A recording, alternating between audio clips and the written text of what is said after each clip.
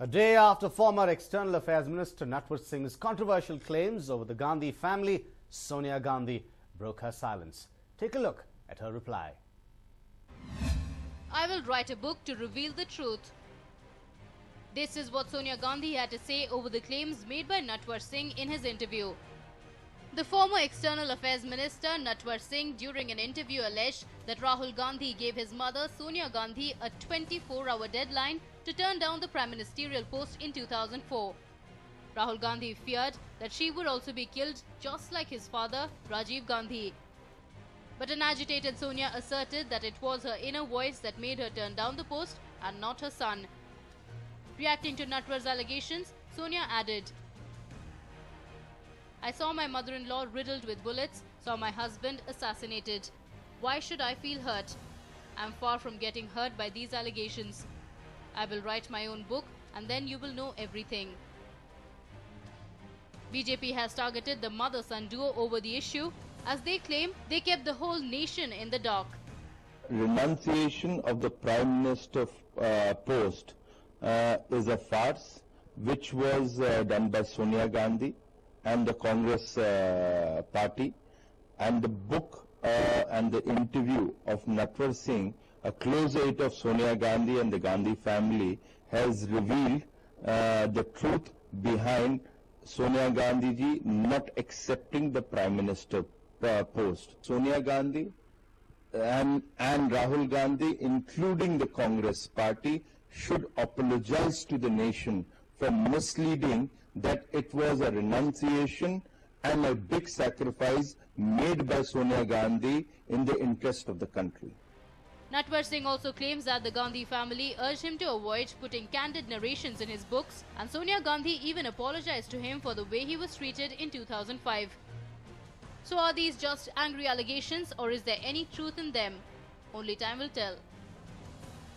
A News9 report. Well, yet another instance of a gullible woman falling prey to the charms of a crook has come to light.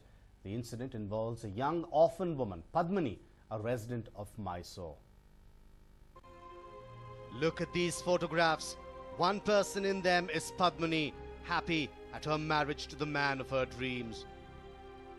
Did we say man of her dreams? We stand corrected. It should be devil of her dreams. That's right. The devil in Padmini's life is Ningaraju.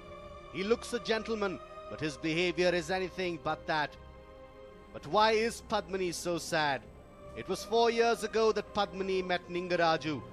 He was a prize catch for the girl.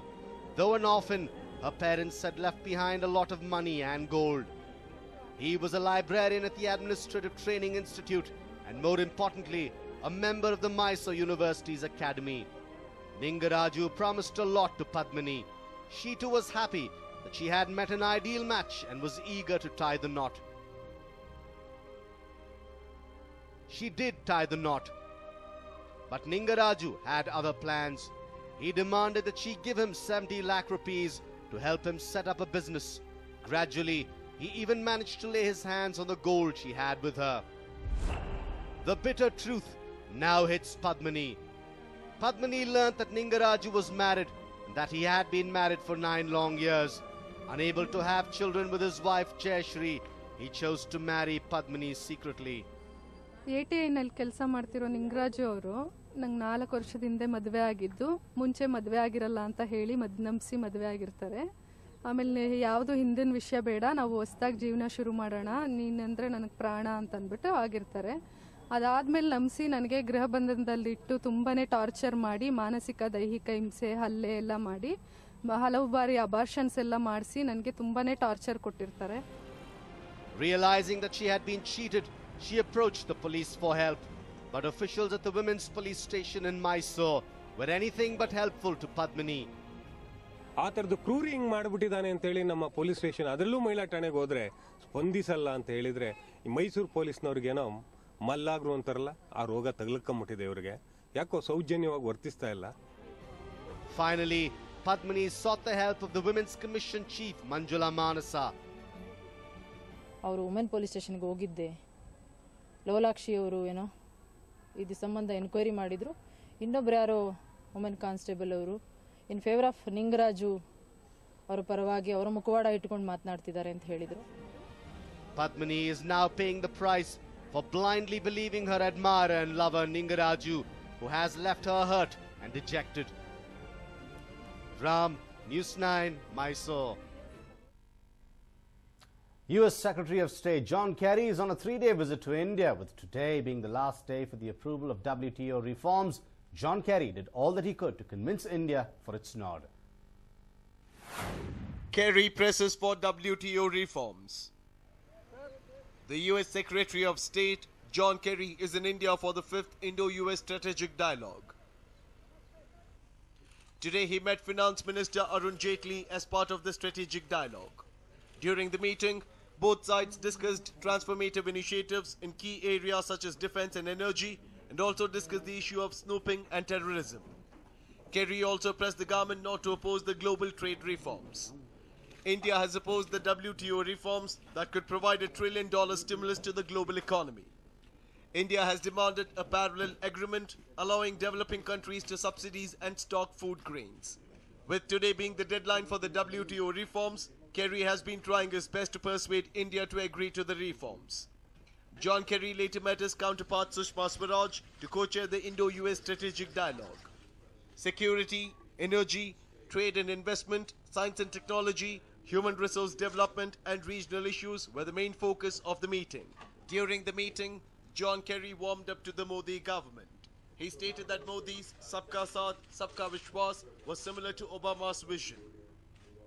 In the new government's plan for Sabka Saath, Sabka Vikas, together with all development for all, is a concept and a vision that is not unlike that expressed by President Obama, and it is one that we support wholeheartedly.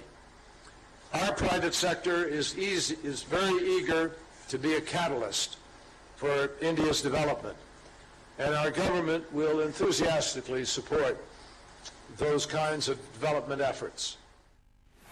John Kerry impressed by IIT students. Earlier in the day, Kerry took time out of his busy schedule and visited the prestigious IIT Delhi.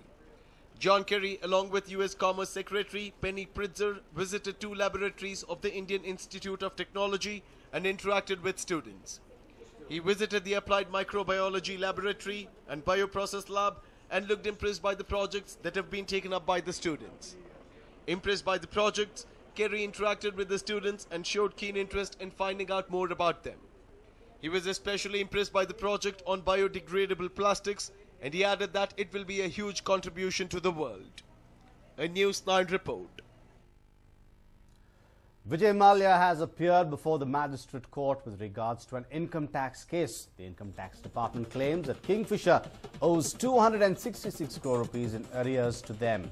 Kingfisher Airlines chairman Vijay Mallya had sought exemption from personally appearing before the special court for economic offences in Bengaluru earlier in April, after being served a summons in 3 cases filed by the income tax department. The cases were filed against the airline and Mallya for not remitting tax deducted at source with the department.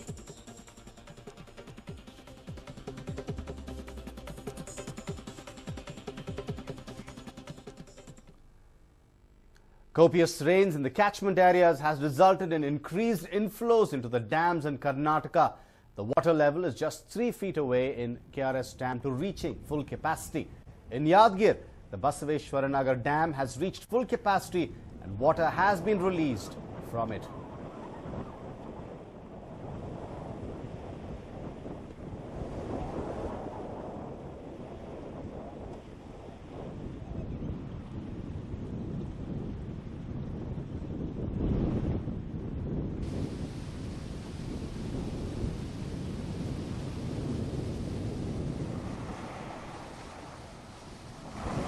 The copious rains in the catchment areas has resulted in increased inflows into the dams in Karnataka.